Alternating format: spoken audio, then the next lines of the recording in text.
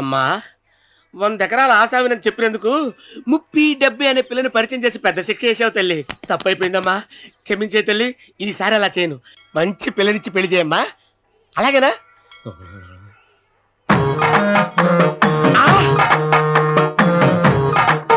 తల్లి అమ్మా, అమ్మా సూపర్ ఫిగర్ తల్లి.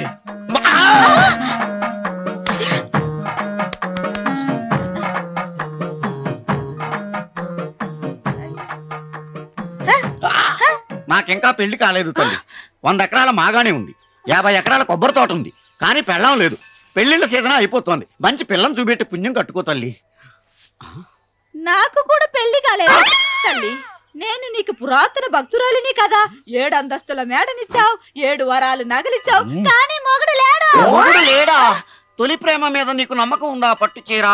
మలి ప్రేమ మీద నీకు నమ్మకం ఉందా? సిలుకులాల్చి ఉంది 7 అంతస్తుల మేడ. నేను నీకు నచ్చేనా? 100 ఎకరాల ఆసామి. నువ్వు తప్ప ఎవ్వరూ నచ్చరు. వచ్చే మంగళవారం నా ఇంటికి ఒకసారి రండి, నన్ను చూసుకోడానికి.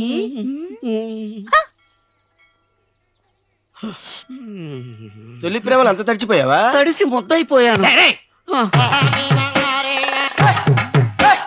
ఇదెంత? 30. ఇదెంత? 70. అంతే కదా? ఇప్పుడు నువ్వు తొలి ప్రేమలో పడ్డావే, దాని దగ్గరికి వెళ్ళి ఇది 30 ఇది 70 అని చెప్తే దాన్ని చేసుకో. అలాగే. ఏ తొలి ప్రేమ ఆకు చేసుకోరా. 30 70. ఏ తొలి ప్రేమ ఇదెంత చెప్పు. ఇదేంటి ఇది? ఇదెంత? ఇదంతా ఎందుకండి? ఎందుకంటే ఇదెంతో నువ్వు చెప్తేనే మన పెళ్లి. అందుకు చెప్పు. అది అది 30, అది 70. ఒరే గుంటనక, వస్తున్నాను ఉంటారా? అచి సాచినోడా, నాకు వచ్చిన సంబంధాన్ని చెడగొడతావా? నన్నే కొడతావా? అమ్మా నన్నే కొడతావా? అమ్మా చూడు, నువ్వు చేసింది తప్పో నేను చేసింది తప్పో మా చిన్నమ్మ గారిని అడుగుతాను. ఈ విషయం మా చిన్న గారిని చెప్తానే. అచిబా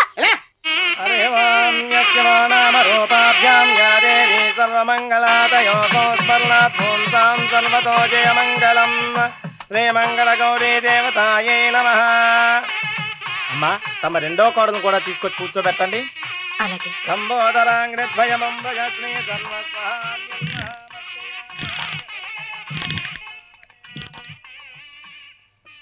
ఏంటమ్మా ఇంకా అలాగే ఉన్నావు? నువ్వు ఈ పూజకి ఏర్పాటు చేయమంటేనేగా మీ మామగారికి ఇష్టం లేకపోయినా ఒప్పించాను. అందరూ వచ్చేసారు. చీర మార్చుకుంటా. నాకున్న చీరల్లో ఇదే మంచిది. నా దగ్గర పట్టు చీరను తీసుకో. మీరు కట్టి విడిచిందా? లేదమ్మా, కొత్త పట్టు చీర ఉంది. వద్దులేండి. పోనీ నగలైనా పెట్టుకోమా. మీరు పెట్టుకోక మిగిలినవా? కాదమ్మా, నా దగ్గర 7 వారాల నగలున్నాయి. దేవుళ్ళకు కావాల్సింది చీరలు నగలు కాదు, భక్తి. వస్తున్నాను, పదండి.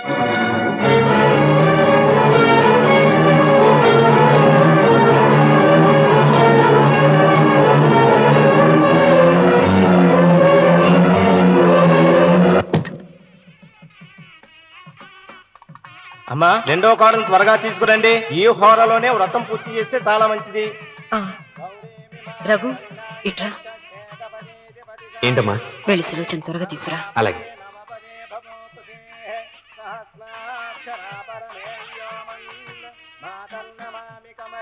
ఏమంది? రానుందమ్మా. ఎందుకని? ఎందుకని ఇంతమంది అడుగుతున్నారా? ఈ వ్రతం పెట్టింది ఎందుకు?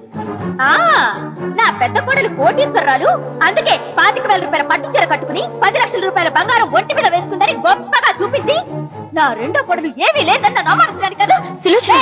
మాట్లాడక.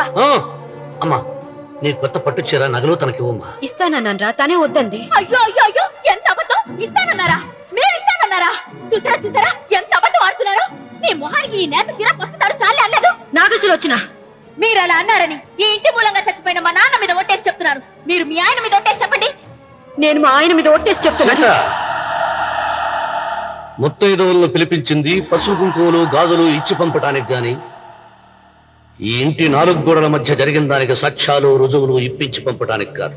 నాగసులోచన, ఈ ఇంటికి 2 సింహద్వారాలున్నాయి.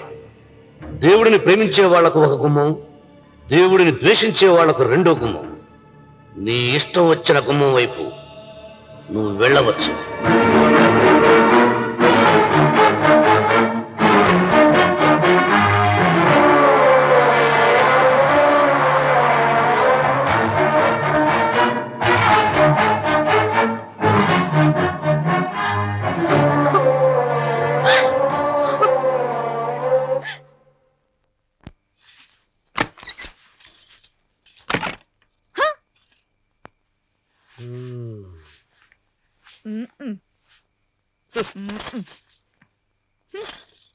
పాలయ్యే నీ పాసి మొహానికి పాలు కూడానా?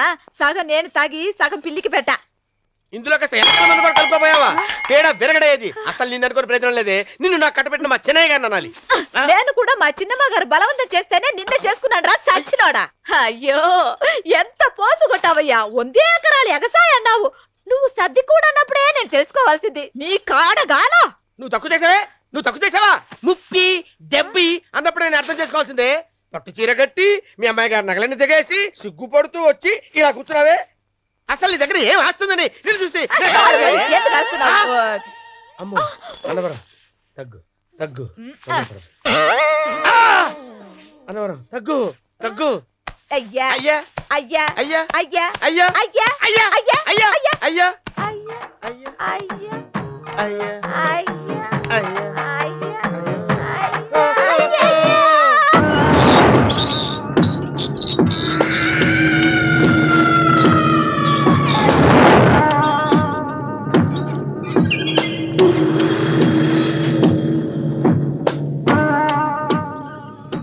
ఏమండి అటు చూడండి. పిచ్చిపతి లేక నుంచి నువ్వు తిను మావయ్య. ఏ ఇంటికి నా కోసం వచ్చావు. నిన్ను నేను గౌరవించుకోవాలి కదా. అది మా నాన్న కూర్చుని ఉయ్యాల వల్ల. ఆహా, రేపు ఆయన చచ్చిపోతే ఎవరు కూర్చుంటారు? ఆయన బూడిద పోసి పెడతారా? సులోచన రఘు లేడు. ఎందుకు అలా అరుస్తారు?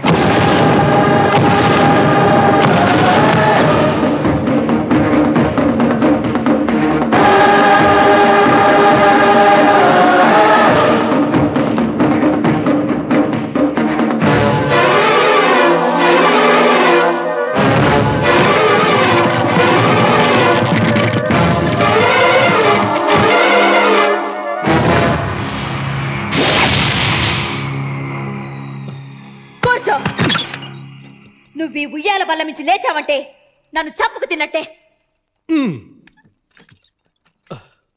అన్వర్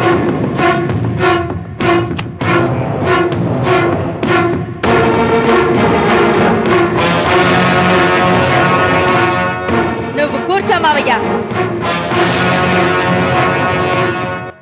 సులోచన బుద్ధి లేకుండా ప్రవర్తించకు.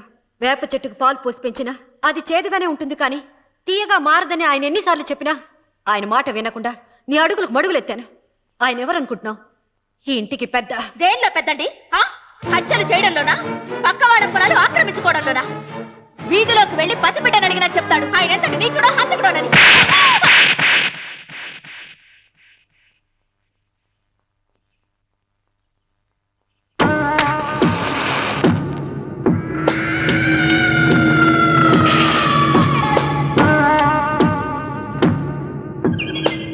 అమ్మా నువ్వెన్నైనా చెప్పు, నా భార్య మీద చేయి చేసుకోవడం నేను సహించలేను. రఘు, అన్నయ్య నీ భార్య మీద చేయి చేసుకోవడం తప్పే, కానీ దానికోసం వాటాలు పంచమని చెప్పడం న్యాయం కాదురా. నాన్న అన్నయ్యని కూడా తన వాటా తీసుకుని వెళ్ళిపోమంటున్నారు. కావాలంటే నేను నీ భార్య కాళ్ళు పట్టుకుని క్షమాపణ చెప్తానురా. అమ్మమ్మమ్మమ్మమ్మమ్మమ్మమ్మమ్మ, నేను 100 సార్లు మీ కాళ్ళు పట్టుకుంటాను. మా బతికేదో మమ్మల్ని బతకనివ్వండి. ఏంటి నించున్నారు? రండి, అక్కడ ఎదురు చూస్తున్నారు. చేసిందంతా చేసి కాళ్ళు పట్టుకుంటుందట మహాతల్లి.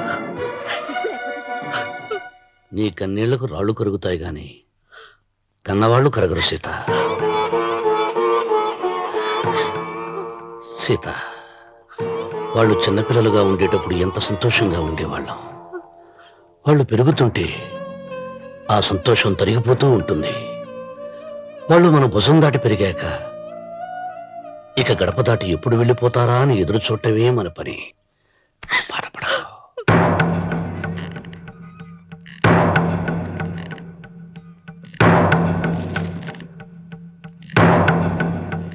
ఇదేంటి లాయర్ గారు, ఆస్తి మాత్రమే 3 వాటాలుగా రాశారేంటి? అమ్మ నగలో నాకు వాటా ఉందిగా. ఆ నగల గురించి కూడా దీంట్లో రాయండి.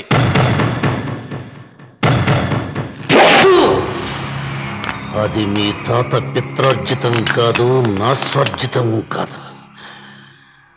నా భార్య స్త్రీధనం. అందులో వాటా ఎవరికి రాదు లేదు. ఓహో, అమ్మ గదిలోకి వచ్చేడిస్తే నా మీద ప్రేమ అనుకున్నాను. నగలివ్వాలని ఏడుపా. ఈ ఏడుపేదో నన్ను కనక ముందు ఏడవాలి.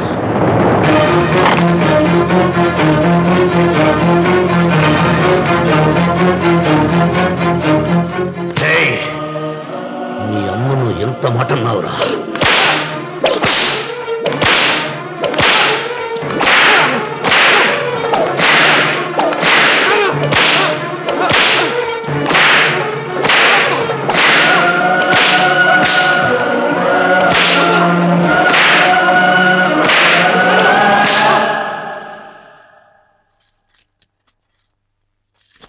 మీరేం పెద్ద మనిషి అండి?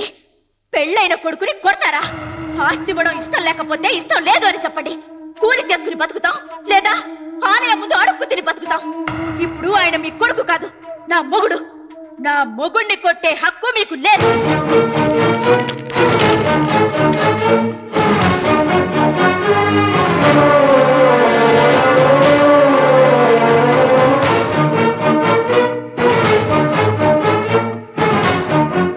రఘు, నీకు కావాల్సింది ఈ నగలేగా, తీసుకొచ్చాను.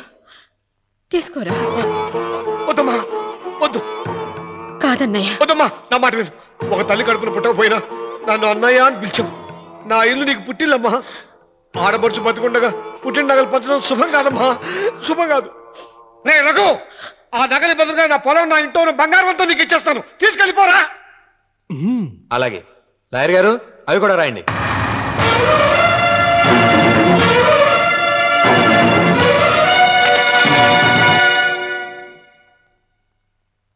నాన్న, నాకు ఆస్తక్కర్లేదు.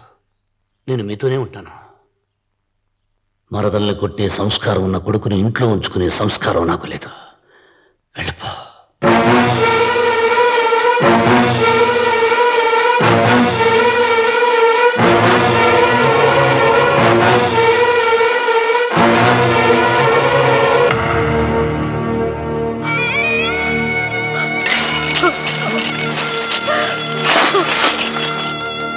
సీతమ్మ, అమ్మ సీతమ్మ, సీతమ్మ.